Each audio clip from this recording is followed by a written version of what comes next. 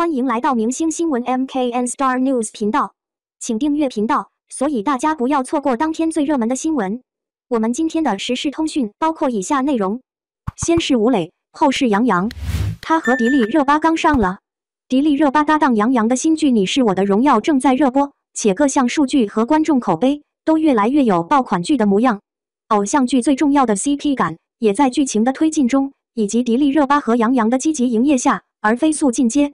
目前他们的 CP 已经开始大热出圈，且冲破一众双男主 CP， 成为了 CP 榜单上唯一的男女主 CP， 还被称为 BG 之光。但在杨洋迪丽热巴的 CP 大热的中间，居然又穿插了另外一对 CP， 如图所示，且是天下的男女主 CP 杨和赵露思。为什么这么说呢？因为一张路透，因为一个热搜。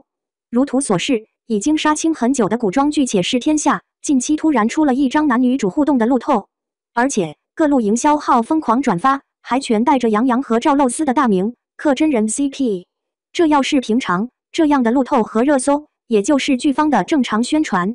但偏偏放在这个时候，迪丽热巴和杨洋的 CP 正当红的时候，所以《且试天下》的女主赵露思收获了很多吐槽。即时搜索里，很多网友吐槽这个路透拆 CP 以及吃相难看。说起来，也不是第一次发生这种争议了。之前迪丽热巴的女主剧《长歌行》播出的时候，就开始有了吴磊和赵露思即将合作的消息。众所周知，对于偶像剧来说，男女主的 CP 感是整部剧最重要的因素。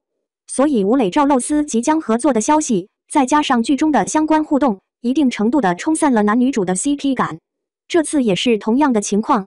在《你是我的荣耀》热播时，迪丽热巴和杨洋的 CP 也正当红时，赵露思和杨洋的 CP 突然上热搜，还带着两位的大名，这也同样分散了荣耀男女主 CP 的热度。也因为这个原因，赵露思备受吐槽，还被质疑先是吴磊，后是杨洋，他和迪丽热巴杠上了。所以对于在迪丽热巴 CP 正当红时，又出现另一对 CP， 你怎么评价呢？感谢您观看视频，请订阅我们的频道以支持我们。